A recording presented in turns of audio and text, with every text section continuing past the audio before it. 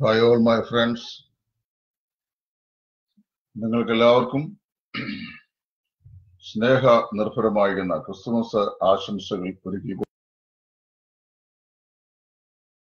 ആശംസ എന്ന് പറയുമ്പോൾ ചില ആളുകളോട് ചോദിച്ചു, ഒരു വേദ വിദ്യാർത്ഥിയും അധ്യാപകനുമാകുന്ന ഞാൻ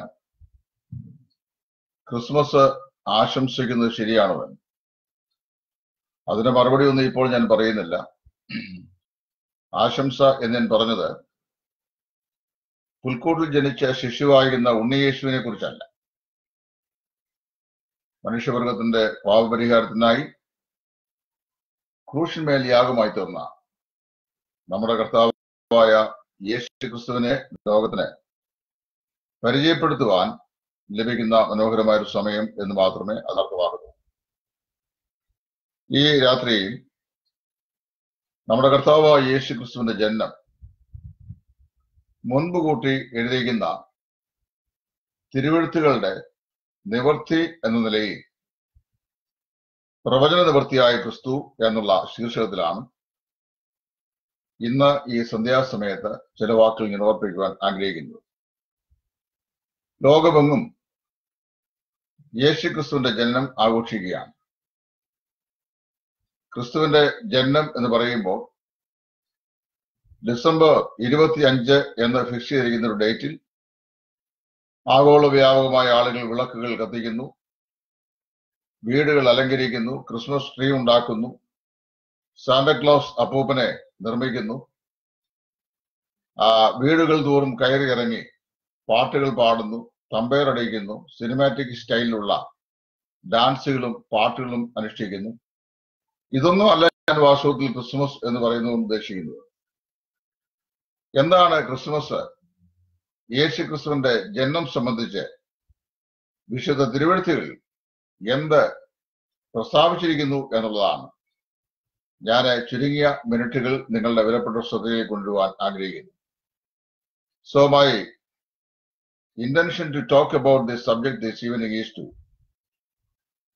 bring to your attention the prophecies concerning the birth of Jesus Christ. കർത്താവായ യേശു ക്രിസ്തുവിന്റെ ജനനം സംബന്ധിച്ചുള്ള ദൈവിക പ്രവചനങ്ങളെ സംബന്ധിച്ചാണ് ഞാൻ 7 സൂചകങ്ങൾ ഇന്ന് രാത്രി ഓർപ്പിക്കുവാൻ ആഗ്രഹിക്കുന്നത്.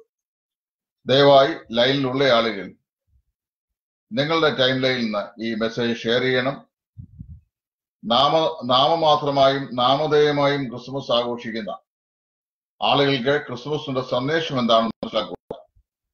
നിങ്ങളുടെ ഈ ഷെയർ സഹായകമാകും എന്ന് കർത്താവിൽ ഞാൻ വിശ്വസിക്കുന്നു. ക്രിസ്തുവിന്റെ ജനനം സംബന്ധിച്ച് ധന്യനായ പൗലോസ് ലീഗ പറയുന്നത് ഇങ്ങനെയാണ്: നമ്മുടെ കർത്താവായ യേശു ക്രിസ്തു തിരുവെഴുത്തുകളും പ്രകാരം ജനിച്ചു, തിരുവെഴുത്തുകളും പ്രകാരം മരിച്ചു, തിരുവെഴുത്തുകളും പ്രകാരം ഉയർത്തെഴുന്നേറ്റു. മുന്നെഴുതപ്പെട്ടിരിക്കുന്ന തിരുവെഴുത്തുകളുടെ നിവർത്തി എന്ന നിലയിൽ വിശ്വചരിത്രത്തിൽ ജനിച്ച് ജീവിച്ച് മരിച്ച് ഉയർത്തെഴുന്നേറ്റിരിക്കുന്ന ഒരു വ്യക്തി മാത്രമേ ഉള്ളൂ. അത് കർത്താവായ യേശു ക്രിസ്തുവാണ്. ക്രിസ്തുവിന്റെ ജനനം ഒരു യാദൃച്ഛിക സംഭവം ആയിരുന്നില്ല എന്നാണ് ദൈവത്തിന്റെ വചനം വളരെ വ്യക്തതയോടെ നമ്മുടെ മുമ്പാകെ പറയുന്നത്. സംഖ്യാപുസ്തകം അതിന്റെ 24-ാം അധ്യായത്തിന്റെ 17 മുതൽ 19 വരെയുള്ള വാക്യങ്ങൾ ആദ്യമായി യേശു ക്രിസ്തുവിന്റെ ഒരു പ്രവചനം അവിടെ നമുക്ക് കാണാൻ കഴിയുന്നതാണ്. ആ വാക്യം ഒന്ന് വായിച്ചു കേൾപ്പിക്കുവാൻ ഞാൻ ആഗ്രഹിക്കുന്നു. ക്രിസ്തുവിന്റെ ജനനം പ്രവചനത്തിന് നിവൃത്തിയായിരുന്നു എന്ന് പറയുമ്പോൾ സംഖ്യാപുസ്തകം 24-ന്റെ 17 മുതൽ 19 വരെയുള്ള വാക്യങ്ങൾ അവിടെ എങ്ങനെയാണ് വായിക്കുന്നത്: ഞാൻ അവനെ കാണും, ഇപ്പോഴല്ലതാനും; ഞാൻ അവനെ ദർശിക്കും, അടുത്തല്ലതാനും. യാക്കോബിൽ നിന്ന് ഒരു നക്ഷത്രം ഉദിക്കും, ഇസ്രായേലിൽ നിന്ന് ഒരു ചെങ്കോൽ ഉയരും. അത് മോവാബിന്റെ പാർശ്വങ്ങളെ എല്ലാം തകർക്കുകയും തൂമൂല പുത്രന്മാരെ ഒക്കെയും സംഹരിക്കുകയും ചെയ്യും. ഇവിടുത്തെ അതിപ്രധാനമായിരിക്കുന്ന സ്റ്റേറ്റ്മെന്റ് എന്ന് പറയുന്നത് യാക്കോബിൽ നിന്ന് ഒരു നക്ഷത്രം ഉദിക്കും, ഇസ്രായേലിൽ നിന്ന് ഒരു ചെങ്കോൽ വരും എന്നുള്ളതാണ്. മത്തായിയുടെ സുവിശേഷം അതിന്റെ 1-ാം അധ്യായത്തിന്റെ 1 മുതൽ 17 വരെയുള്ള വാക്യം വായിക്കുമ്പോൾ അവിടെ ഈ പ്രവചന ഭാഗത്തിന്റെ നിവർത്തി നമുക്ക് കാണുവാൻ സാധിക്കുന്നു. അതായത് ക്രിസ്തുവിനെ സംബന്ധിച്ചുള്ള, ക്രിസ്തുവിന്റെ ജനനത്തെ സംബന്ധിച്ചുള്ള പ്രവചനങ്ങളിൽ ആദ്യമായി രേഖപ്പെടുത്തിയിരിക്കുന്നത് Christ would come out of Israel, അതായത് അവൻ ഇസ്രായേലിൽ പൂജാതനാകും എന്നുള്ളതാണ്. So the prophecy very particularly indicate that Christ has to be born in the nation of Israel. ആയിരിക്കണം കർത്താവായ യേശു ക്രിസ്തു ജനിക്കേണ്ടത്. മത്തായിയുടെ സുവിശേഷം 1-ാം അധ്യായത്തിൽ 1 മുതൽ 17 വരെയുള്ള വാക്യങ്ങളിൽ നമ്മുടെ കർത്താവായ യേശു ക്രിസ്തുവിന്റെ അനുഗ്രഹിക്കപ്പെട്ട വംശാവലി ചരിത്രം രേഖപ്പെടുത്തുമ്പോൾ മത്തായി സുവിശേഷകൻ വായിക്കുന്ന അബ്രഹാമിന്റെ പുത്രനായ യാക്കോബിന്റെ പുത്രനായ യേശു ക്രിസ്തുവിന്റെ വംശാവലി എന്ന് പറഞ്ഞാൽ ക്രിസ്തുവിന്റെ വംശാവലിയെ അവിടെ അവതരിപ്പിക്കുന്നത്. അപ്പോൾ സംഖ്യാപുസ്തകം 24-ാം അധ്യായത്തിന്റെ 17 മുതൽ 19 വാക്യങ്ങൾ യാക്കോബിൽ നിന്ന് ഒരു നക്ഷത്രം ഉദിക്കുമെന്നും ഇസ്രായേലിൽ നിന്ന് ഒരു ചെങ്കോൽ ഉയരുമെന്നും പറഞ്ഞിരിക്കുന്ന വചനത്തിലെ പ്രവചനത്തിലെ നിവർത്തി എന്ന വണ്ണം 2000 വർഷങ്ങൾക്ക് മുമ്പ് യഹൂദ ഗോത്രത്തിൽപ്പെട്ട ദാവീദിന്റെ വംശാവലി ഇസ്രായേൽ ജനതയുടെ നടുവില് നമ്മുടെ കർത്താവായ യേശു ഈ ഭൂമിയിൽ ജാതനായി എന്ന ക്രിസ്തുമസിന്റെ സന്ദേശം നമ്മെ അറിയിക്കുന്നു. രണ്ടാമതായി ക്രിസ്തുവിന്റെ ജന്മത്തെ കുറിച്ച് പറഞ്ഞിരിക്കുന്ന പ്രവചനം Christ would be bone of family of David and of the tribe of ജൂദ, അതായത് ദാവീദിന്റെ ഗ്രഹത്തിൽ യഹൂദ ഗോത്രത്തിൽ അവൻ ജനിക്കും എന്ന പ്രവചനമാണ്. നിങ്ങൾ വളരെ സൂക്ഷ്മമായി നോക്കണം. ഈ വിശ്വ ചരിത്രത്തിന് ചരിത്രഭാവന നൽകിയ നിരവധി ചരിത്രകാരന്മാരായ ആളുകളുണ്ട്. മഹാനായ ശ്രീബുദ്ധൻ, കൺഫ്യൂഷ്യസ്, സോക്രട്ടീസ്, അരിസ്റ്റോട്ടില്, പ്ലേനി, പ്ലേറ്റോ, ഇന്ത്യയിലെ താത്വിക പണ്ഡിതനായിരുന്ന ബാദരായണൻ, നിരവധി ആളുകൾ അവരെല്ലാം ലോക ചരിത്രത്തിൽ ജീവിച്ച വ്യത്യസ്ത കാലങ്ങളിൽ ജനിച്ച് ജീവിച്ചു മൺമറഞ്ഞ ആളുകളാണ്. തങ്ങളുടെ തത്വസംഹിതകൾ കൊണ്ട് ലോകത്തെ മെതിച്ച ആളുകളാണ്. ഇവർ ഒരു വ്യക്തിയെ സംബന്ധിച്ചു പോലും കർത്താവായ യേശു ക്രിസ്തുവിന്റെ ജനനത്തെ കുറിച്ച് പറഞ്ഞിരിക്കുന്ന പ്രസ്താവനകൾ എവിടെയും പ്രസ്താവിച്ചിട്ടില്ല. ഇവിടെ പറയുകയാണ് Christ would be bone of the family of David and of the tribe of ജൂദ, അതായത് യഹൂദ ഗോത്രത്തിൽ, യാക്കോബിന്റെ 12 മക്കളുടെ കൂടുതൽ യഹൂദ ഗോത്രത്തിൽ ദാവീദ് രാജാവിന്റെ വംശാവലിയിൽ നമ്മുടെ കർത്താവായ യേശു ജനിക്കും എന്നാണ് പറഞ്ഞിരിക്കുന്നത്. ഉൽപ്പത്തി പുസ്തകം 49-ാം അധ്യായത്തിന്റെ 10-ാം വാക്യത്തിൽ, ഉൽപ്പത്തി പുസ്തകം 49-ാം അധ്യായം എന്ന് പറയുന്നത് യാക്കോബ് തന്റെ മരണത്തിനു മുമ്പ് തന്റെ 12 അനുഗ്രഹ വാചകങ്ങൾ രേഖപ്പെടുന്ന അധ്യായമാണ്. യാക്കോബ് തന്റെ മരണത്തിന് മുമ്പ് തന്റെ 12 മക്കളെയും അനുഗ്രഹിച്ചു. നിങ്ങൾ വായിക്കണം, ആ 12 മക്കളെയും 12 വ്യത്യസ്ത അനുഗ്രഹങ്ങളാണ് അനുഗ്രഹിച്ചിരിക്കുന്നത്. അങ്ങനെ അനുഗ്രഹിക്കുമ്പോൾ ആ 12 മക്കളിൽ ഒരാളെ കുറിച്ച് പറയുകയാണ്. അതായത് അവിടെ 49-ാം അധ്യായത്തിന്റെ 10-ാം വാക്യം, The scepter shall not depart from Judah until Shiloh come. അതായത് മലയാള തർജ്ജമയിൽ ഇങ്ങനെയാണ് അറിയിക്കുന്നത്, അവകാശമുള്ളവൻ വരുവോളം രാജതണ്ണ് യഹൂദയുടെ കാലുകളുടെ ഇടയിൽ നിന്ന് നീങ്ങിപ്പോകുകയില്ല. There is a slight difference in that translation. അവകാശമുള്ളവൻ വരുവോളം രാജതണ്ണ് യഹൂദയുടെ കാലുകളുടെ ഇടയിൽ നിന്ന് നീങ്ങിപ്പോകുകയില്ല എന്ന് പറഞ്ഞാൽ ചെങ്കോൾ നീങ്ങിപ്പോകുകയില്ല. When till the Shiloh come, until Shiloh come. അത് അവകാശമുള്ളവൻ കർത്താവായ യേശു ക്രിസ്തു, ലോകരക്ഷിതാവായ ദൈവപുത്രൻ, യഹൂദയുടെ രാജാതി രാജാവ്, കർത്താതി കർത്താവായവൻ, അവൻ സിംഹാസനസ്ഥനായി വരുന്നത് വരെ നാം വായിക്കുന്നത് ഈ യഹൂദയുടെ കാലുകളിൽ നിന്ന് അധികാരത്തിന്റെ ചെങ്കോൽ നീങ്ങിപ്പോകുകയില്ല എന്നാണ് ഇവിടുത്തെ പ്രവചനം. യെശയ്യാ പ്രവാചകന്റെ പുസ്തകം 11-ാം അധ്യായത്തിന്റെ 1-ാം വാക്യത്തിൽ, യെശയ്യാ പ്രവാചകന്റെ പുസ്തകം 11-ാം അധ്യായത്തിന്റെ 1-ാം വാക്യത്തിൽ പ്രവാചകനായ യെശയ്യാവ് വിളിച്ചു പറഞ്ഞിട്ടുള്ള ഒരു പ്രസ്താവനയുണ്ട്. അതും കൂടെ ഈ ബന്ധത്തിൽ ഞാൻ വായിച്ചു കേൾപ്പിക്കുന്നു. എന്നാൽ യിശായിയുടെ കുറ്റിയിൽ നിന്ന് ഒരു മുള പൊട്ടി പുറപ്പെടും, അവന്റെ വേരുകളിൽ നിന്നുള്ള ഒരു കൊമ്പ് ഫലം കായ്ക്കും, അവന്റെ മേൽ യഹോവയുടെ ആത്മാവ് ആവസിക്കും. ജ്ഞാനത്തിന്റെയും വിവേകത്തിന്റെയും ആത്മാവ്, ആലോചനയുടെയും ബലത്തിന്റെയും ആത്മാവ്, പരിജ്ഞാനത്തിന്റെയും യഹോവ ഭക്തിയുടെ ആത്മാവ് തന്നെ. അവന്റെ പ്രമോദം യഹോവ ഭക്തിയിൽ ആയിരിക്കും. കർത്താവായ യേശു ക്രിസ്തുവിനെ കുറിച്ച് പറയുകയാണ്. എന്നാൽ ഇശായിയുടെ കുറ്റിയിൽ നിന്ന് ഒരു മുള പൊട്ടി പുറപ്പെടും. A stem shall be rooted out of the root of Jessy എന്നാണ് ഇംഗ്ലീഷ് ചെയ്യുന്നത്. ഇശായിയിൽ നിന്ന്, ഇശായിയുടെ വംശാവലിയിൽ നിന്ന്. അതുകൊണ്ടാണ് മത്തായി സുവിശേഷകൻ തന്റെ സുവിശേഷത്തിൽ യേശു ക്രിസ്തുവിന്റെ വംശാവലി എഴുതുമ്പോൾ അബ്രഹാമിന്റെ പുത്രനായ, ദാവീദിന്റെ പുത്രനായ യേശു ക്രിസ്തുവിന്റെ വംശാവലി എന്ന് പറഞ്ഞ് കർത്താവായ യേശു ക്രിസ്തുവിന്റെ വംശാവലി ചരിത്രം രേഖപ്പെടുത്തിയിരിക്കുന്നു. വിശുദ്ധ ലൂക്കോസിന്റെ സുവിശേഷം 1-ാം അധ്യായത്തിന്റെ 31 മുതൽ 33 വരെയുള്ള വാക്കുകൾ വായിക്കുമ്പോൾ മേൽപ്പറഞ്ഞ പ്രവചനങ്ങൾ രക്ഷിതാവായ യേശു ക്രിസ്തുവിന്റെ ജനനത്തിൽ നിവർത്തിക്കപ്പെട്ടതായി നമുക്ക് തിരുവെഴുത്തിലൂടെ മനസ്സിലാക്കാൻ കഴിയുന്നുണ്ട്. ക്രിസ്തുവിന്റെ ജനനം സംബന്ധിച്ചുള്ള പ്രവചനങ്ങളുടെ 2 ചിന്തകളാണ് ഇപ്പൊ ഞാൻ പറഞ്ഞത്. ഒന്ന്, ക്രിസ്തു ഇസ്രായേലിൽ നിന്ന് ഉത്ഭവിക്കും. ആധാരവാക്യം സംഖ്യാപുസ്തകം 24:17 മുതൽ 19 വരെയുള്ള വാക്യങ്ങൾ. 2, ക്രിസ്തു യഹൂദ ഗോത്രത്തിൽ ദാവീദിന്റെ കുറ്റിയിൽ നിന്ന്, ദാവീദിന്റെ വംശാവലിയിൽ നിന്ന്. അതുകൊണ്ടാണ് ഇശായി ദാവീദ് രാജാവിനെ ജനിപ്പിച്ചു എന്ന് ദാവീദിനെ കുറിച്ച് എഴുതുമ്പോൾ മത്തായി എഴുതിക്കുന്നത്. ആ ഇശായിയുടെ കുറ്റിയിൽ നിന്ന് പുറപ്പെട്ട ദാവീദിന്റെ ഗ്രഹത്തിൽ നമ്മുടെ കർത്താവായ യേശു ഈ ഭൂമിയിൽ മനുഷ്യനായി പൂജാതനായി. 3-ാമതായി നമ്മൾ വായിക്കുന്നത് the place where Jesus Christ has to B bone. യേശു ജനിക്കേണ്ട സ്ഥലം ഏതാണ്? നമ്മളൊക്കെ ഈ ഭൂമിയിൽ കാലാകാലങ്ങളായി ജനിച്ചവരാണ്. എന്നാൽ നാം ജനിക്കുന്ന സ്ഥലങ്ങൾ, നമ്മുടെ പേരൻസ് എവിടെ ജീവിക്കുന്നു അവിടെ നമ്മൾ ജനിക്കുന്നത്. നമ്മുടെ ആദ്യം ജനനത്തെ സംബന്ധിച്ച് ഇന്നയാളെ ഇന്ന സ്ഥലത്ത്, എന്റെ പേര് ടൈറ്റസ് എന്നാണ്. ടൈറ്റസ് ഏത് പേരുള്ള ഞാന് 1960 ഒക്ടോബർ മാസം 13-ാം തീയതി ഇന്ന പെർട്ടിക്കുലർ സ്ഥലത്ത് ജനിക്കുമെന്ന് ആരും മുന്നമേ എഴുതി വെച്ചിരുന്നില്ല.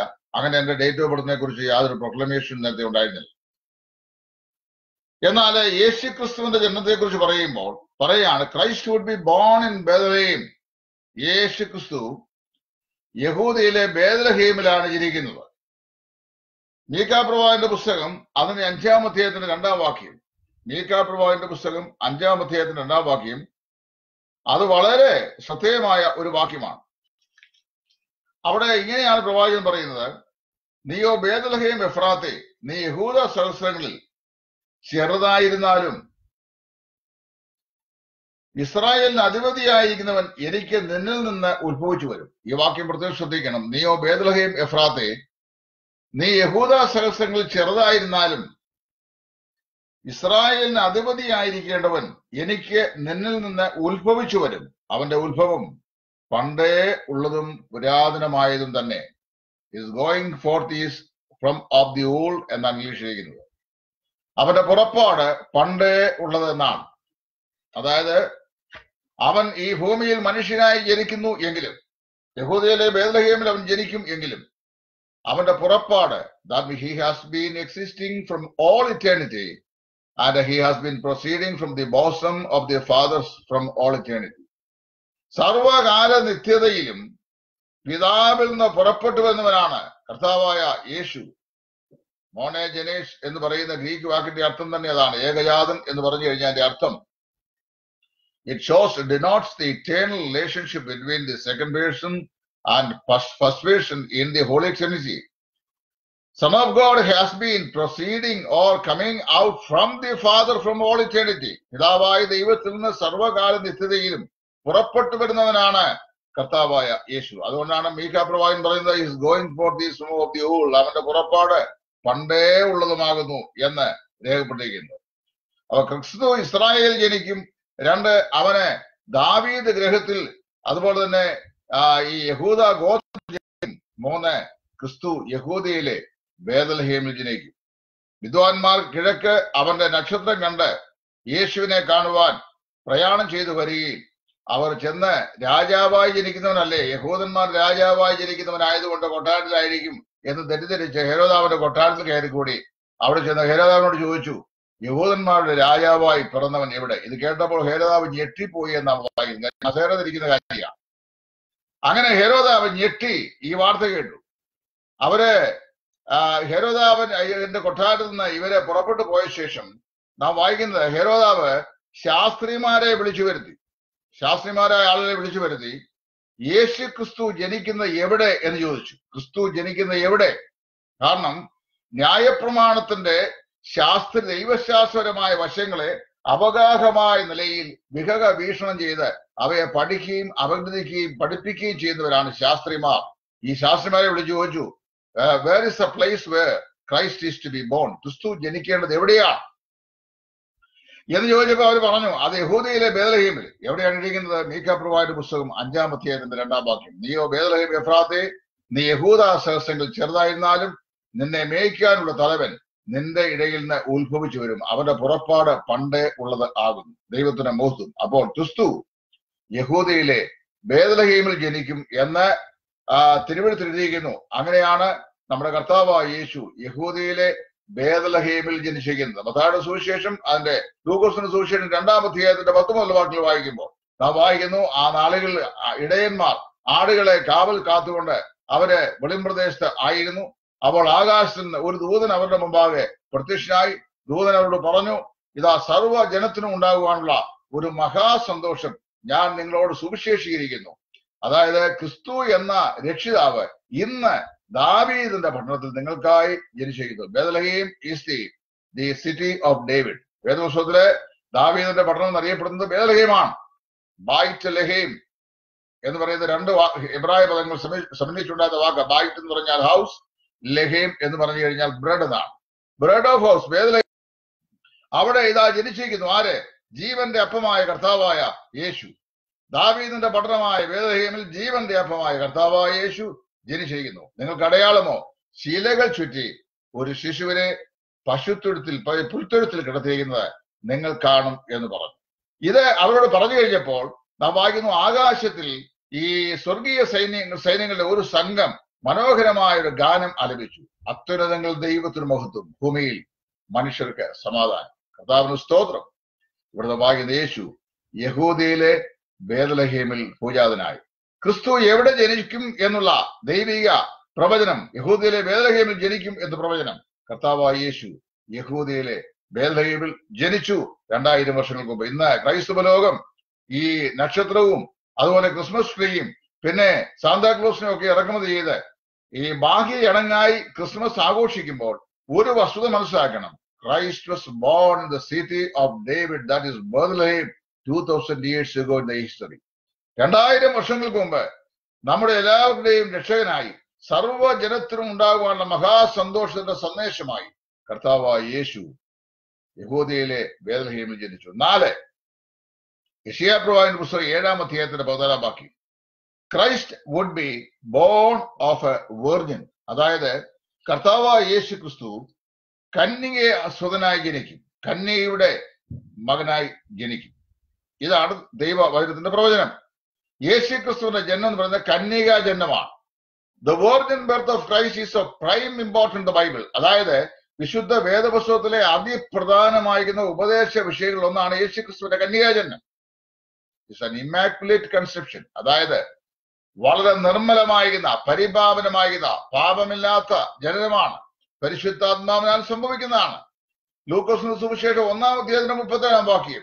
അവിടെ ഗബ്രിയേൽ ദൂതൻ മറിയെ അഭിവാദനം ചെയ്യുകയും, കൃപ ലഭിച്ചവളെ, നീ ഗർഭിണിയായി ഒരു മകനെ പ്രസവിക്കും, അവൻ തന്റെ ജനത്തെ അവരുടെ പാപങ്ങളിൽ നിന്ന് മോചിപ്പാനിരിക്കാൻ നീ അവന് യേശു എന്ന് പേർ വിളിക്കണം എന്ന് പറഞ്ഞപ്പോൾ നിർമ്മല മനസാക്ഷിയുടെയും നിർമ്മലമായ ശരീരത്തിന്റെയും മനസ്സിന്റെയും ഉടമസ്ഥയായ മറിയ ആശ്ചര്യപ്പെട്ട യോശു, ഇതെന്തൊരു വന്ദനം! ഞാൻ പുരുഷനെ അറിയായിയാൽ ഇതെങ്ങനെ സംഭവിക്കും? How this will be happen since I new not a man. അവിടെ ഗബ്രിയേൽ ദൂതൻ മറിയോട് പറയുകയാണ്, ഭയപ്പെടേണ്ട, ദൈവത്തിന്റെ പരിശുദ്ധാത്മാവ് നിന്റെ മേൽ വരും, അത്യുന്നതന്റെ ശക്തി നിന്റെ മേൽ നിഴലിടും, ആകയാൽ ഉത്ഭവിക്കുന്ന വിശുദ്ധ പ്രജ ദൈവപുത്രൻ എന്ന് വിളിക്കപ്പെടും. തിരുവഴുത്തിൽ അങ്ങനെയാണ് പറയുന്നത്.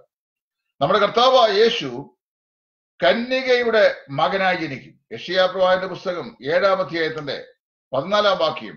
ആഹാസ് രാജാവിന് അടയാളമായി യെശയ്യാ പ്രവാചകൻ ആഹാസിന്റെ കൊട്ടാരത്തിൽ നിന്ന് പറഞ്ഞു കൊടുക്കുകയാണ്, കന്യക ഗർഭിണിയായി ഒരു മകനെ പ്രസവിക്കും. And his name shall be called Emmanuel. അവരെ ഇമ്മാനുവേൽ എന്ന് പേർ വിളിക്കപ്പെടും. ഇമ്മാനുവേൽ എന്ന എബ്രായ വാക്കിന്റെ പേരിന്റെ അർത്ഥം ഗോഡ് വിത്ത് അസ് എന്നാണ്, ദൈവം നമ്മോടുകൂടെ.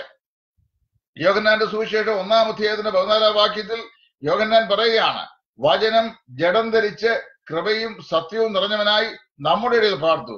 And we beheld his glory as the glory of the only begotten from the Father. പിതാവിങ്കിൽ നിന്നുള്ള ഏകജാതനായവന്റെ തേജസ്സായി ഞങ്ങൾ അവന്റെ തേജസ് കണ്ടു. വചനം ജഡം ധരിച്ച് കൃപയും സത്യവും നിറഞ്ഞവനായി നമ്മുടെ ഇടയിൽ പാർത്തു. യേശു ക്രിസ്തു ജനിച്ചത് കന്യകാസുതനായിട്ടാണ്. പുരുഷബന്ധം കൂടാതെ, മനുഷ്യബന്ധം കൂടാതെ, കെടാത്ത ബീജത്താൽ സ്വർഗത്തിലെ ദൈവത്തിന്റെ പരിശുദ്ധാത്മാവിനാൽ കന്യകയിൽ യേശു ക്രിസ്തു ഭൂജാതനായി. അവിടെ വായിക്കുന്നത് കന്യകാസുതനായി യേശു ജനിച്ചു. മത്തായി 1:18, 22, 23 ഈ വാക്യങ്ങളിൽ പരിശുദ്ധാത്മാവ് ആ കാര്യം എടുത്ത് പറഞ്ഞിട്ടുണ്ട്. ഇനി 5-ാമതായി ഞാൻ ഓർപ്പിക്കാനായിട്ട് അവിടെ കന്യക എന്ന് പറയുന്ന വാക്കിനെ കുറിച്ച് തന്നെ എനിക്ക് ഒരു വാക്ക്, പിന്നെ ഞാൻ ഒരിക്കൽ the virgin birth of Christ എന്ന് പറയുന്ന ആ ഒരു ടോപ്പിക്ക് തന്നെ സംസാരിച്ച് യൂട്യൂബിൽ കിടപ്പുണ്ടാവുകൊണ്ട് ഞാൻ ഇവിടെ വിവരിക്കാനായിട്ട് ആഗ്രഹിക്കുന്നില്ല. കന്യക എന്ന വാക്കിന് ഉപയോഗിച്ചിരിക്കുന്ന 2 പദപ്രയോഗങ്ങളില് ഇവിടെ ഉപയോഗിക്കുന്ന പദം എന്ന് പറയുന്ന അൽമ എന്ന് പറയുന്ന എബ്രായ പദമാണ്. ബഥൂല, അൽമ 2 പദങ്ങളാണ് വെർജിൻ എന്നതിന്റെ എബ്രായ ഭാഷയിൽ തർജ്ജമ ചെയ്യുന്നത്. ബഥൂല എന്ന് പറഞ്ഞു കഴിഞ്ഞാൽ ബാല. ഇപ്പൊ ഇസ്ഹാക്കിന്റെ വേണ്ടി വിവാഹാലോചനയ്ക്കായി ചെല്ലുമ്പോൾ അവിടെ നമ്മൾ വായിക്കുന്നു, എലിയാസർ ഈ റിബേക്കയെ കുറിച്ച് സംഭവിക്കുന്ന ബാല വെള്ളം കുരുകയായിരുന്നു. ചേസ്റ്റ് വെർജിൻ, ഒരു മാരേജബിൾ ഏജിലേക്ക് സമീപിച്ചുകൊണ്ടിരിക്കുന്ന ഒരു ചേസ്റ്റ് വെർജിൻ, ഒരു പെൺകുട്ടിയെ ബാല, ബഥൂല എന്ന വാക്ക് ഉപയോഗിക്കുന്നു. എന്നാൽ ഇവിടെ ഉപയോഗിക്കുന്ന വാക്ക് അൽമ എന്ന് പറയുന്ന ഒരു എബ്രായ വാക്കാണ്.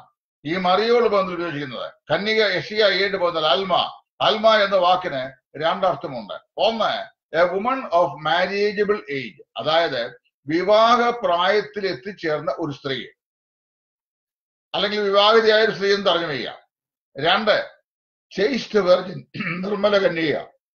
ഈ പദത്തിന് ബഥൂല എന്ന വാക്കിന് കന്യക എന്ന് മാത്രം, ബാല എന്ന അർത്ഥം മാത്രമേ ഉള്ളൂ. പുരുഷൻ സ്പർശിക്കാത്ത ഒരു പെൺകുട്ടി എന്ന് മാത്രമേ ഉള്ളൂ. എന്നാൽ അൽമ എന്ന വാക്കിന് വുമൺ ഓഫ് മാരേജബിൾ ഏജ് എന്നും അർത്ഥമുണ്ട്. അതുപോലെ തന്നെ ഒരു ചേസ്റ്റ് വെർജിൻ, നിർമ്മല കന്യക എന്നും അർത്ഥമുണ്ട്. പുരുഷൻ സ്പർശിക്കാത്ത സ്ത്രീ എന്നും അർത്ഥമുണ്ട്.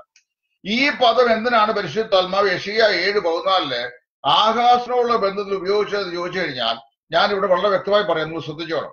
ഇത് പ്രവചന പുസ്തകമാണ്, ദൈവവചനം പ്രവചനമല്ലേ.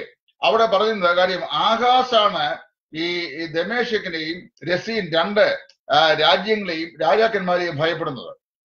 അവർ ഇസ്രായേൽ എന്ന് പറഞ്ഞ ചെറു രാജ്യത്തെ ആക്രമിക്കുമെന്ന് ഭയപ്പെട്ടിരിക്കുകയാണ് ആകാശ്. അങ്ങനെ ഇരിക്കുമ്പോഴാണ് യെശയ്യാവിനെ ദൈവം പറഞ്ഞ് ആകാശിന്റെ കൊട്ടാരത്തിലേക്ക് വിടുന്നത്. നീ മീതത്തിലെങ്കിലും താഴെ ഭൂമിയിലെങ്കിലും ഈ ശത്രു രാജ്യങ്ങൾ തന്നെ ആക്രമിക്കുകയില്ല എന്നതിലേക്ക് ഒരു അടയാളം ചോദിച്ചുകൊള്ളുക. ആകാശ് അല്പം ദുഷ്ടനും കുഴപ്പക്കാരനുമായിരുന്നെങ്കിലും അവൻ ദൈവത്തെ പരീക്ഷിക്കാൻ തയ്യാറായില്ല. അവൻ പറഞ്ഞു, ഞാൻ ദൈവമായ യഹോവയെ പരീക്ഷിക്കുകയില്ല, അടയാളങ്ങളാൽ പരീക്ഷിക്കുകയില്ല. അപ്പോൾ യെശയ്യാവ് പറഞ്ഞു, അങ്ങനെയെങ്കിൽ യഹോവ തന്നെ നിനക്കൊരു അടയാളം തരും. You don't need to ask for any signs, but God himself shall show you a sign. ദൈവം തന്നെ നിനക്കൊരു അടയാളം തരും. എന്താണ് അടയാളം? The virgin shall be conceived and bring forth a child whose name shall be called Emmanuel. കന്യക ഗർഭിണിയായി ഒരു മകനെ പ്രസവിക്കും. അവിടെ നിന്റെ ചരിത്രാവിഷ്കാരം ഒന്നും എഴുതിയിട്ടില്ല. കാര്യം ചരിത്രാവിഷ്കാരം എഴുതുക എന്നുള്ളതല്ലോ പരിശുദ്ധാത്മാവിന്റെ എഴുതുന്ന ലക്ഷ്യം. പ്രവചനം ഇംപ്ലിക്കേറ്റ് ചെയ്യുക. അപ്പൊ പ്രവചനം അവിടെ പറയുമ്പോൾ പറയാണ്, കന്യക ഗർഭിണിയായ ഒരു മകനെ പ്രസവിക്കും, അവൻ നന്മ തിന്മകളെ തിരിച്ചറിയാൻ പ്രാപ്തനാകുന്നതിന് മുമ്പ് നീ വെറുക്കുന്ന 2 രാജാക്കന്മാരും ഛേദിക്കപ്പെടും. അപ്പൊ ഈ പ്രവചനത്തിന് 2 നിലയിലുള്ള ഫുൾഫിൽമെന്റ് ഉണ്ട്. ഒന്ന്, ഇമ്മീഡിയറ്റ് ഒരു ഹിസ്റ്റോറിക് ഫുൾഫിൽമെന്റ്, ഉടനടി നടക്കുന്ന നിവൃത്തി, അതായത് അംശീയ നിവൃത്തി അല്ലെങ്കിൽ ചരിത്രപരമായ നിവൃത്തി. ചരിത്രത്തിൽ പറഞ്ഞ ഈ പ്രവചനം നിവർത്തിക്കപ്പെട്ടാൽ മാത്രമേ ആകാശ യെശയ്യാവ് പറഞ്ഞ അടയാളമായിട്ടിരിക്കുകയുള്ളൂ. കാര്യം ഒരു പ്രവാചകൻ ദൈവത്തിന്റെ പക്കൽ നിന്ന് വന്ന് ഒരു അരുളപ്പാട് അറിയിക്കുകയും ആ പ്രവാചകൻ പറഞ്ഞ വാക്ക് അതുപോലെ നിവർത്തിക്കപ്പെടുകയും ചെയ്താൽ അവൻ യഹോവയുടെ സന്നിധിയിൽ നിന്നുള്ള പ്രവാചകൻ എന്ന് ജനം അറിയുമെന്നാണ് പ്രവാചകൻ ലക്ഷങ്ങളായി പറഞ്ഞിരിക്കുന്നത്. അപ്പൊ അതുകൊണ്ട് പറഞ്ഞു, അങ്ങനെയാണെങ്കിൽ ആഹാസ് രാജാവ് യെശയ്യാവ് പറഞ്ഞ ഈ പ്രവചനം അതുപോലെ തന്നെ വിശ്വസിക്കണമെങ്കിൽ അവൻ പറയാണ്, ഈ ശിശു, അതായത് കന്യക ഗർഭിണിയായി ജനിക്കാൻ പോകുന്ന ഈ ശിശു നന്മതിന്റെ before the child is able to distinguish between good and evil, those 2 nations whom you hate shall be cut off എന്നാ പറയുന്നത്. അങ്ങനെയാണെങ്കിൽ ഈ നന്മതിന്മകളെ തിരിച്ചറിയാൻ പറയുന്ന ഇസ്രായേലിലെ ബാലന്മാരെ സംബന്ധിച്ച് 7 വയസ്സ് പ്രായമാണ്.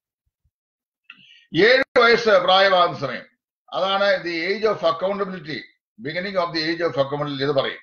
അതായത് ആ നന്മതിന്മകളെ തിരിച്ചറിയാൻ യോവാശ് 7 വയസ്സ് പ്രായമുള്ള രാജാവാക്കിയെന്ന വാക്യം. നന്മതിന്മകളെ തിരിച്ചറിയാൻ പ്രായം ആകുന്ന സമയമാകുമ്പോഴേക്കും ഈ 2 രാജാക്കന്മാർ ഛേദിക്കപ്പെടും. അത് ചരിത്രത്തിൽ അതുപോലെ നടന്നു എന്നാണ് അധ്യായം വായിക്കുന്നത്. അങ്ങനെ വരുമ്പോൾ രാജകൊട്ടാരത്തിലെ രാജകന്യകമാരിൽ ഒരാൾ എന്ന് പറഞ്ഞാൽ ഒന്നേ രാജാവിന്റെ രാജ്ഞിമാരിൽ ഒരാൾ, അല്ലെങ്കിൽ രാജകുമാരന്മാരുടെ ഭാര്യമാരിൽ ഒരാള് രാജകൊട്ടാരത്തിൽ വെച്ച് സ്വാഭാവികമായ നിലയിൽ ഗർഭിണിയാകുകയും ആ ശിശു നന്മയും തിന്മയും തിരിച്ചറിയാൻ പ്രായമാകുന്ന 7 വയസ്സ് പ്രായം, അതായത് യെശയ്യാ പ്രവാചകൻ ഈ പ്രവചനം ആഹാസ് രാജാവിനോട് പറഞ്ഞത് മുതൽ അവിടെ കൊട്ടാരത്തിലെ ഒരു യുവതി ഗർഭിണിയായി ഒരു മകനെ പ്രസവിച്ച് 7 വയസ്സിന് പ്രായമാകുന്നതിന് മുമ്പ് ഈ രാജാക്കന്മാർ 2 പേരും ഛേദിക്കപ്പെടുന്നതാണ് പ്രവചനം. അത് അക്ഷരീയമായി ഇവിടെ ആഹാസിന്റെ ജീവിതത്തിൽ സംഭവിച്ചിട്ടുണ്ട്. എന്നാൽ അതിന് ഈ അംശനിവർത്തി, അതായത് ഹിസ്റ്റോറിക്കൽ ഫുൾഫിൽമെന്റ് അല്ലാതെ അതിനൊരു പ്രോഫറ്റിക്കൽ ഫുൾഫിൽമെന്റ് ഉണ്ട്, അതായത് പ്രാവചനികമായ നിവൃത്തിയുണ്ട്. ആ പ്രാവചനികമായ നിവൃത്തി വരുമ്പോൾ അപ്പൊ ഈ കൊട്ടാരത്തിലെ സ്ത്രീ ഗർഭിണിയാകുമ്പോൾ not necessarily she should be A virgin എന്ന് പറഞ്ഞു കഴിഞ്ഞാൽ അവള് നിശ്ചയമായും ഒരു കന്യകയായിരിക്കണം നിർബന്ധമില്ല. കാര്യം പുരുഷൻ ശ്വസിച്ച സ്ത്രീയെ കന്യക എന്ന് പറയാൻ പറ്റുകയില്ല. കാര്യം she will loose Har chastity. അതാണ്, അതായത് any sexual contact with a man shell loose woman of her chastity or virginity. അപ്പൊ അതുകൊണ്ട് രാജകൊട്ടാരത്തിലുള്ള രാജ്ഞിമാരിൽ ഒരാളോ അല്ലെങ്കിൽ രാജകുമാരന്മാരുടെ ഭാര്യമാരിൽ ഒരാളോ ഗർഭിണി എന്ന് പറയുന്നത് she was A woman of marriageable age, അല്ലെങ്കിൽ വിവാഹിതയായ അല്ലെങ്കിൽ വിവാഹപ്രായമായ ഒരു സ്ത്രീയാണ്. Not necessarily to B A virgin. അതുകൊണ്ടാണ് ഈ വാക്കിന്റെ അൽമ എന്ന വാക്കിന്റെ ആദ്യത്തെ അർത്ഥം വരുന്നത്, അതായത് A woman of marriageable or conceptional age, ഗർഭധാരണത്തിന് പ്രാപ്തിയായ ഒരു സ്ത്രീ. അതവിടെ അംശമായി ഹിസ്റ്റോറിക്കലി നിവർത്തിക്കപ്പെട്ടു. എന്നാൽ യേശു ക്രിസ്തുവിന്റെ ജനനത്തെ കുറിച്ച് പറയുമ്പോൾ she must be A perfect virgin, അതായത് ഈ സ്ത്രീ ആരായിരിക്കണം? വളരെ പെർഫെക്റ്റായും ഒരു വെർജിൻ ആയിരിക്കണം, കന്യകയായിരിക്കണം, പുരുഷൻ സ്പർശിക്കാത്ത വ്യക്തിയായിരിക്കണം. അതാണ് ആത്മ എന്ന വാക്കിന്റെ ദൂരവ്യാപകമായ ആശയം. മറിയെടുക്കുമ്പോൾ അവൾ പറയുന്നതയോ how this shall happen since I new not a man, ഞാൻ പുരുഷനെ അറിഞ്ഞിട്ടില്ല എന്ന് പറഞ്ഞാൽ she have never non a man sexually.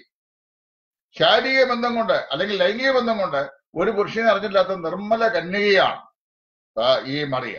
അവളിൽ യേശു ജനിച്ചു എന്ന വാക്യം ഇത് മനസ്സിലാക്കി തരാൻ വേണ്ടി ഞാൻ ഈ അൽമ എന്ന വാക്കിനെ ഇവിടെ ഡിവൈഡ് ചെയ്ത് അതിന്റെ അർത്ഥം പറഞ്ഞു. 4 കാര്യങ്ങൾ നമ്മൾ ചിന്തിച്ചു വന്നു. Christ would be ബോർൺ of A virgin, അതായത് അവൻ കന്യകാസുതനായി ജനിക്കും. 5, കർത്താവായ യേശു ക്രിസ്തുവിന്റെ ജനനത്തിന്റെ സമയം കൃത്യമായി വേദപുസ്തകം പറഞ്ഞിട്ടുണ്ട്. At what time particularly that the Christ would be born to this world. ക്രിസ്തു ഏത് സമയത്താണ് ഈ ലോകത്തിൽ ജനിക്കുന്നത്? ദാനിയേൽ പ്രവാചകന്റെ പുസ്തകം 9-ാം അധ്യായത്തിന്റെ 24 മുതൽ 26 വാക്യങ്ങൾ വായിക്കുമ്പോൾ അവിടെ ഈ കെബാർ നദികളുടെ തീരത്തും ബാബിലോണിലെ കൊട്ടാരത്തിലും വസിക്കുന്ന ബാബിലോണിയ മന്ത്രിയായിരിക്കുന്ന യഹൂദ പ്രവാചകനായ ദാനിയേലിന് ഈ പ്രവാസത്തിലേക്ക് പോയ ജനത്തിന്റെ കഷ്ടാവസ്ഥയും പ്രവാസം തെറ്റിയൊഴിഞ്ഞ് യെരൂശലേമിലായിരിക്കുന്ന ജനത്തിന്റെ അധപ്പതിച്ച അവസ്ഥയും ഇടിഞ്ഞു തകർന്ന മതിലിനെയും ചുട്ടുക എഴുതിയപ്പെട്ട ദേവാലയത്തെയും കുറിച്ചുള്ള വലിയ ഭാരമുണ്ടായി.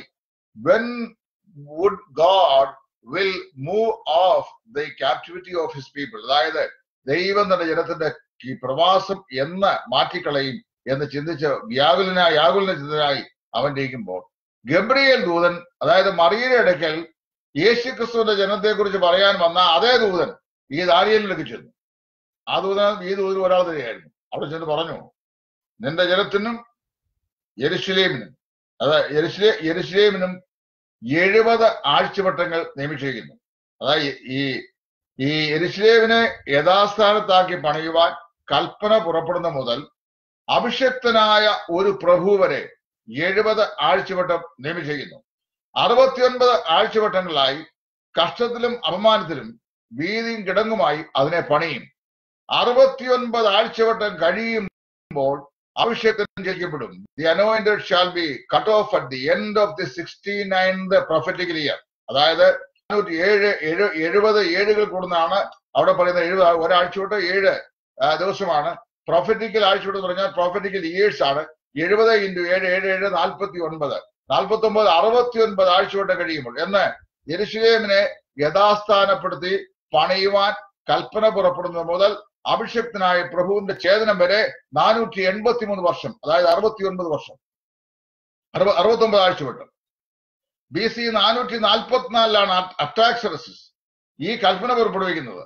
BC 443 മുതൽ AD 30 വരെ കൃതകൃത്യമായി ജോർജിയൻ കലണ്ടർ വെച്ച് എണ്ണി നോക്കിക്കഴിഞ്ഞാൽ വരുന്നത് 483 സംവത്സരം. 483 സംവത്സരം ഈ കൽപ്പന പുറപ്പെട്ടത് മുതൽ എണ്ണപ്പെട്ടപ്പോൾ അഭിഷക്തനായ ക്രിസ്തു ക്രൂശിന്മേൽ ഛേദിക്കപ്പെട്ടു, അവൻ ആരുമില്ല എന്ന് വന്നു എന്നാണ് തിരുവെഴുത്തിൽ വായിക്കുന്നത്. യെശയ്യാപ്രവാചകന്റെ പുസ്തകം 53-ാം അധ്യായം ഇവിടെ പറയുന്നത് ദാനിയേലിന്റെ 9:24 മുതൽ 26 വാക്യങ്ങളുമായി നമ്മൾ നിബന്ധിപ്പിച്ച് ചിന്തിക്കേണ്ടതാണ്. അപ്പോൾ ക്രിസ്തുവിന്റെ ജനനം എന്ന് പറയുന്നത്, അല്ലാൽ യേശു ഭൂമിയിൽ വരുന്നത് എപ്പോഴായിരിക്കാം, ഏത് സമയത്തായിരിക്കാം? ഈ യെരൂശലേമിനെ യഥാസ്ഥാനത്താക്കി പണിയുവാൻ കൽപ്പന പുറപ്പെടുന്നത് മുതൽ അഭിഷക്തനായ ഒരു പ്രഭു വരെ 483 സംവത്സരം എന്നാ പറയുന്നത്, 69 ആഴ്ചയുണ്ട്. അപ്പൊ കൃത്യമായി യേശുവിന്റെ ജനന സമയം വിശുദ്ധ വേദപുസ്തകത്തിനകത്ത് പറഞ്ഞിട്ടുണ്ട്. പിന്നെ നമുക്കൊരു കൺഫ്യൂഷൻ ഉണ്ട്, അതായത് whether December 25th or December 5th or January 4th has to be considered as the birth of Christ or Christmas. അതിനെക്കുറിച്ച് വ്യക്തതയില്ല. വിശുദ്ധ വേദപുസ്തകത്തിന്റെ കാലചരിത്രത്തെയും ആ കാലഘട്ടങ്ങളിൽ റോമാ സാമ്രാജ്യം ഭരിച്ച രാജാക്കന്മാരെയും അയൽ രാജ്യങ്ങൾ ഭരിച്ച രാജാക്കന്മാരെയും അവരെക്കുറിച്ച് വസ്തുനിഷ്ഠമായി സെക്യുലർ ഹിസ്റ്ററികൾ രേഖപ്പെടുത്തുന്ന രേഖകളെയും പ്രവാചകന്മാർ ശുശ്രൂഷ ചെയ്ത കാലഘട്ടങ്ങളെയും പരസ്പരം നിബന്ധിപ്പിച്ചിട്ട് കാൽക്കുലേറ്റ് ചെയ്ത ഒരു ഏകദേശ കണക്കാണ് ഈ December 25th. I don't personally believe that it must be exactly 25th of December. അങ്ങനെ പറയാൻ വേദപുസ്തകത്തിൽ രേഖയൊന്നുമില്ല. May be around by this time എന്നേ പറയാൻ സാധിക്കുള്ളൂ. ക്രിസ്തു ജനിച്ചത് വളരെ വ്യക്തമായി സമയം രേഖപ്പെടുത്തിയിട്ടുണ്ട്. 6 Christ's coming was announced by a foreigner. നമ്മുടെ കർത്താവായ യേശു ക്രിസ്തുവിന്റെ ജനനത്തിന് മുമ്പ് അവന്റെ ജനനത്തെക്കുറിച്ച് മുൻകൂട്ടി പ്രസ്താവിക്കുവാൻ മുന്നോടിയായി ഒരുവരെ അയക്കും എന്ന് പ്രവാചക പുസ്തകത്തിൽ വിളിച്ച് പറഞ്ഞിട്ടുണ്ട്. യെശയ്യാ പ്രവാചക പുസ്തകം 40-ാം അധ്യായത്തിന്റെ 3-ാമത്തെ വാക്യത്തിൽ യെശയ്യാവ് വിളിച്ചു പറയുകയാണ്. യെശയ്യാ പ്രവാചക പുസ്തകം 40-ാം അധ്യായത്തിന്റെ 3-ാം വാക്യം, അതായത് ക്രിസ്തുവിന്റെ മുന്നോടിയായി ഐക്യപ്പെടുന്ന ആളിനെ സംബന്ധിച്ചു. നോക്കണം, കേട്ടോ, ഒരുത്തൻ വിളിച്ചു പറയുന്നത്, മരുഭൂമിയിൽ യഹോവയ്ക്ക് വഴി ഒരുക്കുവീൻ, നിർജ്ജന പ്രദേശത്ത് നമ്മുടെ ദൈവത്തിന് ഒരു പെരുവഴി നിരപ്പാക്കുവീൻ. എല്ലാ താഴ്വരയും നികന്നും എല്ലാ മലയും കുന്നും താണും വരയണം. വളഞ്ഞത് ചൊവ്വായും ദുർഘടങ്ങൾ സമമായും തീരണം. യഹോവയുടെ മഹത്വം വെളിപ്പെടും, സകല ജഡവും ഒരുപോലെ അതിനെ കാണും. യഹോവയുടെ വായല്ലോ അത് ചെയ്യുന്നത്. ഇവിടെ വളരെ വ്യക്തമായി പറഞ്ഞിരിക്കുകയാണ്. ഇത് വേറെ ആരെയും കുറിച്ചും അല്ല, യോഹന്നാൻ സ്നാപകനെ കുറിച്ചാണ്. യോഹന്നാൻ സ്നാപകൻ ആ നാളുകളിൽ യഹൂദ മരുഭൂമിയിൽ വന്നു മാനസാന്തരത്തിനായിട്ടുള്ള സ്നാനം കഴിച്ചു. അവന്റെ അടുക്കൽ അനേക ആളുകൾ വന്നു, അതായത് പരീക്ഷന്മാര്, ശാസ്ത്രിമാര്, സാധുക്യര്, ഉന്നതന്മാരായ ആളുകൾ വന്നു. അവരോട് ചോദിച്ചു, നീ ആരാണ്? ക്രിസ്തുവാണോ? അവൻ പറഞ്ഞു, ഞാൻ ക്രിസ്തു അല്ല. പിന്നെ ആര്? ഇരമ്യാവാണോ? അല്ല.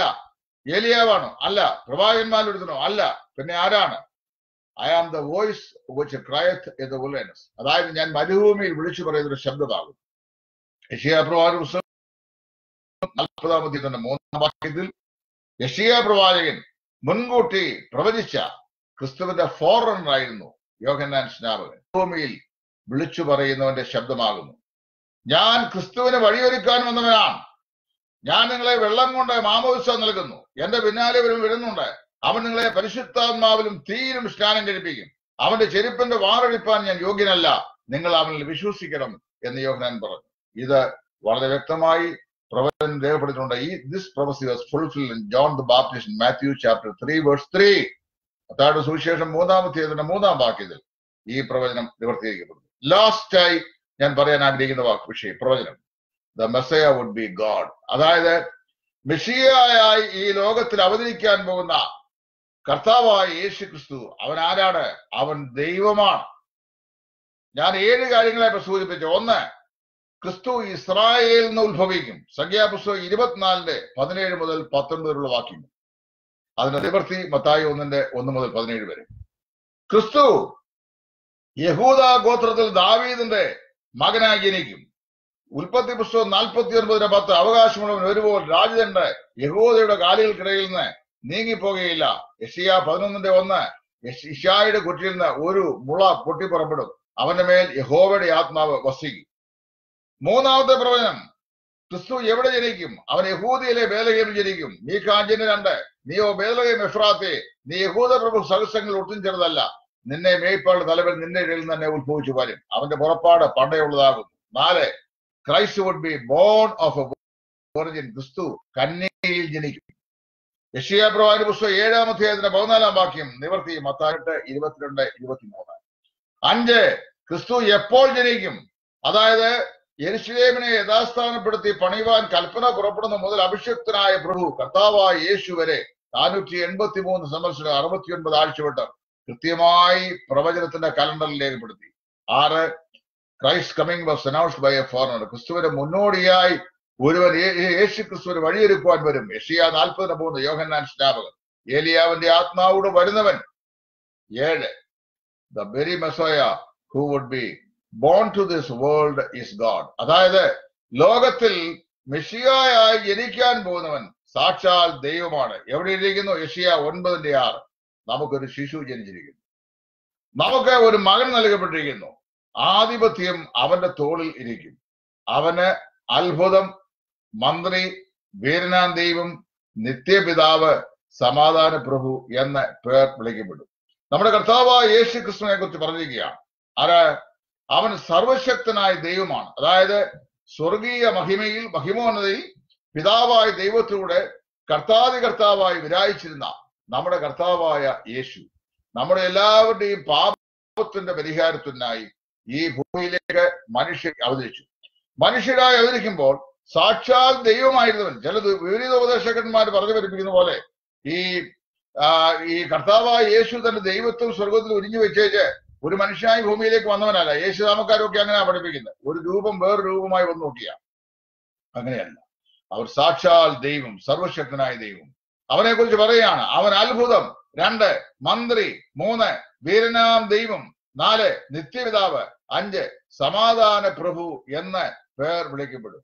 അത് ഈ പേരുകൾക്കെല്ലാം യോഗ്യനായവൻ ഒരുവൻ മാത്രം, കർത്താവായ യേശു, സാക്ഷാൽ ദൈവം. 7 കാര്യങ്ങൾ ഞാൻ പറഞ്ഞു. പ്രവചനങ്ങളുടെ നിവർത്തി എന്ന നിലയിലാണ് യേശു ക്രിസ്തു ഈ ഭൂമിയിൽ വന്നത്.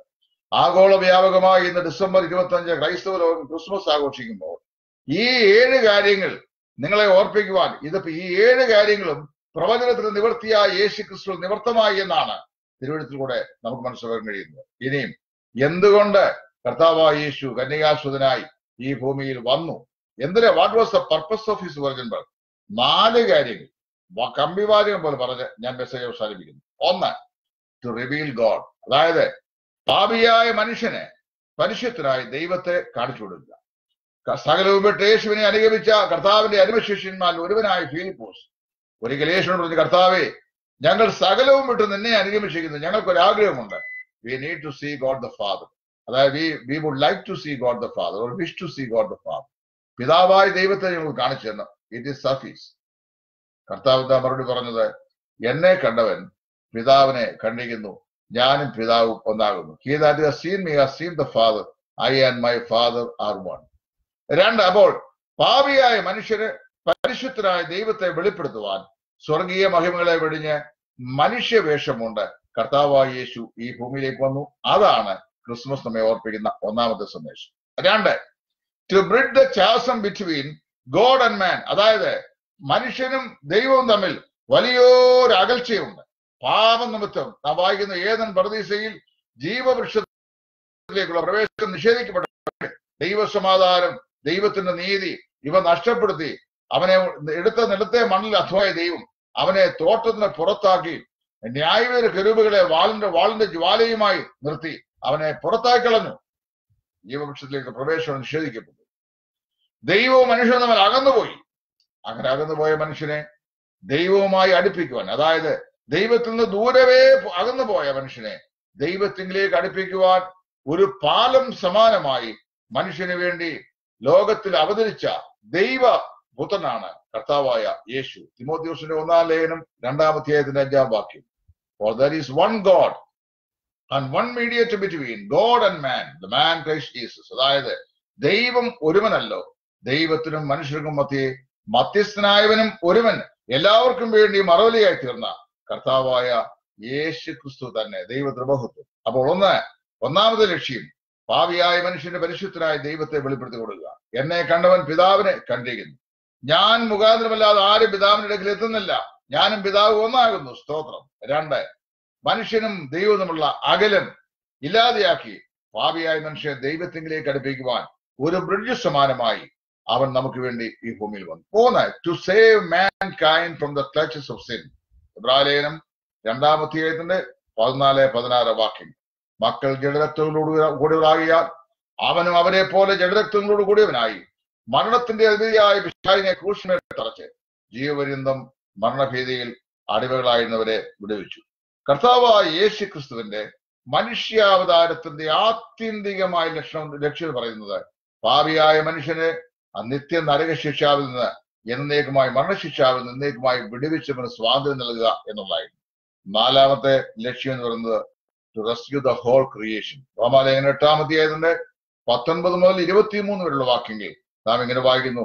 സകല സൃഷ്ടിയും ഇന്നുവരെയും ഈറ്റുന്നതോടെ നരകിക്കൊണ്ട് അവരുടെ തേജസ്കരത്തിനായി, അതായത് വീണ്ടെടുപ്പിനായി കാത്ത് ഇരിക്കുന്നു. കഴിഞ്ഞ 2000 വർഷങ്ങളായി സർവ സൃഷ്ടിയും ഈ ഭൂമി മുഴുവനും സകല ജീവജാലങ്ങളും പാപത്തിന്റെ ശിക്ഷാവധിക്ക് നീക്കം വന്നുവെങ്കിലും പാപത്തിന്റെ പ്രശംസ ജീവിക്കുന്ന മനുഷ്യനും സമ്പൂർണമായ ഒരു വീണ്ടെടുപ്പിനായി ഞരങ്ങിക്കൊണ്ട് കാത്തിരിക്കുകയാണ്. ആ കാത്തിരിപ്പ് ഇപ്പോൾ 2000 വർഷം പിന്നിട്ട് കഴിഞ്ഞു. ആ സകല പ്രപഞ്ചത്തെയും ഒരുപോലെ വീണ്ടെടുത്ത് സ്വർഗത്തിലും ഭൂമിയിലുള്ളതെല്ലാം പിന്നെയും ക്രിസ്തുവിൽ ഒന്നാക്കി തീർക്കുക എന്നുള്ള കാലത്തിന്റെ വ്യവസ്ഥിതിക്കായി ഇന്ന് നാം കാത്തിരിക്കുകയാണ്. ഈ 4 ലക്ഷ്യങ്ങളാണ് യേശു ക്രിസ്തുവിന്റെ ജഡാവതാരത്തിന് ഉണ്ടായിട്ടുള്ളത്. അതുകൊണ്ട് ഞാൻ ഓർപ്പിക്കട്ടെ, ക്രിസ്മസിന്റെ ആഘോഷം എന്നത് സാന്റാക്ലോസ് എന്ന് പറയുന്ന ഒരു സാധനത്തെ ഇറക്കുമതി ചെയ്ത് ഡാൻസ് ചെയ്യുന്നതല്ല. അത് സിനിമാറ്റിക് ഡാൻസ് ട്യൂണിൽ പാട്ട് പാടുന്നതല്ല. അത് കുറച്ച് സ്റ്റാർ കെട്ടി തൂക്കുന്നതല്ല. വീടുകളോ ഓഫീസുകളോ വർണ്ണശബളിതമായി അലങ്കരിക്കുന്നതല്ല. പിന്നെ അത് ആടുന്നതോ പാടുന്നതോ അല്ല. മദ്യം കഴിക്കുന്നതല്ല. പിന്നെ മറ്റെന്തെങ്കിലുമൊക്കെ കാര്യങ്ങൾ മനുഷ്യൻ ഇടപെടുന്നതല്ല. ക്രിസ്മസിന്റെ സന്ദേശം ഇതാണ്. സ്നേഹവാനായ ദൈവം പാപിയായ മനുഷ്യനെ സ്നേഹിച്ചുകൊണ്ട് നമ്മുടെ എല്ലാവരുടെയും പാപത്തിന്റെ പരിഹാരത്തിനായി 2000 വർഷങ്ങൾക്ക് മുമ്പ് സ്വർഗ സകല മഹിമയും വെടിഞ്ഞ് മനുഷ്യ ശിശുവായി കീറ്റശീലകൾ പൊതിഞ്ഞ് ഒരു പുൽത്തൊഴുത്തിൽ നമുക്ക് വേണ്ടി പൂജാതനായി. ആ ദൈവത്വനായ യേശു ക്രിസ്തു ഈ ഹീന മനുജന്റെ ജന്മമെടുക്കുവാൻ കാരണം എന്റെയും നിങ്ങളുടെയും പാപമാണ്. നമ്മെ പാപത്തിന്റെ കഠോരമായ ശിക്ഷാവധിയായ നരകശിക്ഷാവധിയിൽ നിന്ന് നിത്യശിക്ഷാവധി രക്ഷിക്കുവാൻ നമുക്ക് വേണ്ടി ഭൂമിയിൽ രക്ഷിതാവായി ജനിച്ചവനാണ് കർത്താവായ യേശു. ഇതാ സർവ്വജനത്തിനും ഉണ്ടാകുവാനുള്ള ഒരു മഹാസന്തോഷം ഞാൻ നിങ്ങളോട് സുവിശേഷീകരിക്കുന്നു. ക്രിസ്തു എന്ന രക്ഷിതാവ് ഇന്ന് ദാവീദിന്റെ പട്ടണത്തിൽ നിങ്ങൾക്കായി ജനിച്ചിരിക്കുന്നു. യേശു ക്രിസ്തുവിന്റെ ജന്മം ഒരു യാദൃച്ഛിക സംഭവമായിരുന്നില്ല. അത് പ്രവചനത്തിന്റെ നിവൃത്തിയായിരുന്നു. മുന്നെഴുതിയിരിക്കുന്ന തിരുവെഴുത്തുകളുടെ നിവൃത്തി എന്ന് പറഞ്ഞു. 2000 വർഷങ്ങൾക്ക് മുമ്പ് കർത്താവായ യേശു ഈ ഭൂമിയെ സന്ദർശിച്ചു. 33 വയസ്സുവരെ അവൻ ഈ ഭൂമിയിൽ ജീവിച്ചു. 33 തിരുവയസ്സിന്റെ അന്ത്യത്തിൽ നമ്മുടെ എല്ലാവരുടെയും പാപത്തിന്റെ ഭയാനകമായ ശിക്ഷ തന്റെ ചുമലിൽ വഹിച്ചുകൊണ്ട് ക്രൂശിന്മേൽ കയറി അവൻ തന്റെ ശരീരം യാഗമാക്കി നമ്മുടെ പാപത്തിന് ശാശ്വതമായ പരിഹാരം വരുത്തി. എബ്രായ ലേഖനക്കാരന്റെ ഭാഷയിൽ പറഞ്ഞാൽ അവൻ ഏകയാഗത്താൽ സദാകാലത്തേക്കുമുള്ള സദ്ഗുണപൂർത്തി വരുത്തിയിരിക്കുന്നു. പ്രിയ സ്നേഹിതരെ, ലോകം ക്രിസ്മസ് വളരെ ബാഹ്യപരമായ ചടങ്ങുകളിൽ ആഘോഷിക്കുന്ന അത് ക്രിസ്തുവിന്റെ ജനനത്തിന്റെ അന്തസ്സത്തെ ഉൾക്കൊള്ളാതെ ബാഹ്യ ചടങ്ങുകളിൽ ആചാരാനുഷ്ഠാനമായി ആഘോഷിക്കുന്ന ഈ രാത്രിയിൽ ഞാൻ നിങ്ങളോട് ക്രിസ്മസിന്റെ സന്ദേശം പറയട്ടെ. 2000 വർഷങ്ങൾക്ക് മുമ്പ് യഹൂദിയിലെ ബേത്ലഹേമിൽ ഒരു പശുത്തൊഴുത്തിൽ കീറ്റുശീലകൾ പൊതിഞ്ഞ് കിടന്ന ഈ നസറേയനായ യേശു നിങ്ങളുടെ എല്ലാവരുടെയും ഹൃദയങ്ങളിൽ രക്ഷിതാവും കർത്താവുമായി ഇന്ന് രാത്രിയിൽ വീണ്ടും ജനിച്ച അനുഭവത്തിലേക്ക് നിങ്ങൾ മാറ്റപ്പെടുന്നുവെങ്കിൽ, അതായത് യേശു ക്രിസ്തുവിനെ നിങ്ങൾ രക്ഷിതാവ് കർത്താവിലേക്ക് നിങ്ങൾ സ്വീകരിക്കുമെങ്കിൽ നിശ്ചയമായും നിങ്ങൾക്ക് ഏറ്റവും ആനന്ദകരമായ ഒരു ക്രിസ്തുമസിന്റെ അനുഭൂതി നിങ്ങളുടെ ജീവിതത്തിൽ അനുഭവിച്ചറിയുവാൻ ഇടയായിത്തീരും. ആ ആശ്ചര്യകരമായ സന്തോഷകരമായ ആ ക്രിസ്മസിന്റെ അനുഭൂതി, അതായത് കർത്താവായ യേശുവിനെ രക്ഷിതാവും കർത്താവും മിശിഹയുമായി വീണ്ടെടുപ്പുകാരനായി നിങ്ങളുടെ ഹൃദയത്തിൽ സ്വീകരിക്കുമ്പോൾ അതിൽ നിന്ന് മുഖാന്തരമായി ഉണ്ടാകുന്ന ആ ആശ്ചര്യകരമായ സന്തോഷം നിങ്ങളെ ഒരു പുതുവർഷത്തിന്റെ സമാധാന അന്തരീക്ഷത്തിലേക്ക് പ്രവേശിക്കുവാൻ നിങ്ങളെ സഹായിക്കും. എന്നെ കേൾക്കുന്ന ഏതെങ്കിലും പ്രിയപ്പെട്ടവർക്ക് ഇതുവരെയും കർത്താവായ യേശുവിനെ ആ നിലയിൽ രക്ഷിതാവും കർത്താവുമായി അംഗീകരിക്കുവാൻ അവസരം ലഭിച്ചിട്ടില്ലായിരിക്കും.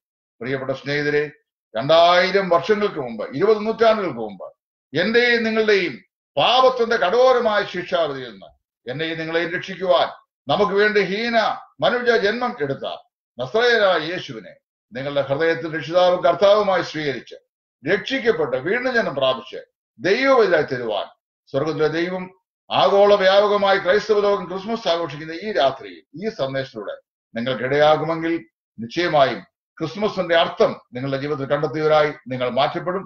ദൈവമായ കർത്താവ് അതിനായി നിങ്ങളെ ഏവരെയും സഹായിക്കട്ടെ. നിങ്ങളുടെ മതം മാറേണ്ട ആവശ്യമില്ല, പേര് മാറേണ്ട ആവശ്യമില്ല, ജീവിത സാഹചര്യങ്ങൾ മാറേണ്ട ആവശ്യമില്ല. നിങ്ങളായിരിക്കുന്ന സ്ഥലത്ത് നിങ്ങൾ കർത്താവായ ദൈവമേ, എന്റെ പാപങ്ങളുടെ പരിഹാരത്തിന് വേണ്ടി അവിടുന്ന് 2000 വർഷങ്ങൾക്ക് മുമ്പ് എനിക്ക് വേണ്ടി മനുഷ്യനായി സ്വർഗീയ മഹിമകളെ വെടിഞ്ഞ് ഈ താണഭൂമിയിലേക്ക് ഇറങ്ങി വന്നു. എന്റെ പാപത്തിന്റെ സകല ശിക്ഷയും അവിടുത്തെ ചുമൽ വഹിച്ചുകൊണ്ട് കാൽവരിലെ ഗോൽഗോതായിലേക്ക് അവിടുന്ന് കടന്നു കയറി ക്രൂശന്മേൽ ക്രൂശനായി എന്റെ സകല പാപത്തിനും ശാശ്വതമായി പരിഹാരം വരുത്തിയിരിക്കുന്നു എന്ന് ഞാൻ വിശ്വസിക്കുന്നു. അങ്ങേക്കായ എന്റെ ഹൃദയം ഇന്ന് രാത്രി ഞാൻ തുറന്നിടുന്നു. ക്രിസ്തുമസിന്റെ അനുഭവം ഇന്ന് രാത്രി എന്റെ ജീവിതത്തിന് അനുഭവമാക്കി തീർക്കണമേ എന്ന് നിങ്ങൾ ദൈവത്തോട് പ്രാർത്ഥിക്കുമല്ലോ. നിങ്ങളുടെ പാപങ്ങൾ എത്ര കടുംചുവപ്പായിരുന്നാലും അത് ഹിമം പോലെ വെളുപ്പിക്കുവാനും എത്ര രക്താംബരം പോലെ കടുംചുവപ്പായിരുന്നാലും അത് പഞ്ഞുപോലെയാക്കി തീർക്കുവാനും യേശു ക്രിസ്തുവിന് സാധിക്കും. ഇതോടെ ക്രിസ്മസ് നിങ്ങളുടെ ജീവിതത്തിൽ സാക്ഷാത്കരിക്കപ്പെടുകയായി നിങ്ങളുടെ ജീവിതം ഐശ്വര്യപൂർണമായി തീരും, അനുഗ്രഹപൂർണമായി തീരും, നിങ്ങൾ സന്തോഷമുള്ളവരായി തീരും, നിത്യതയ്ക്ക് അവകാശികളായി തീരും.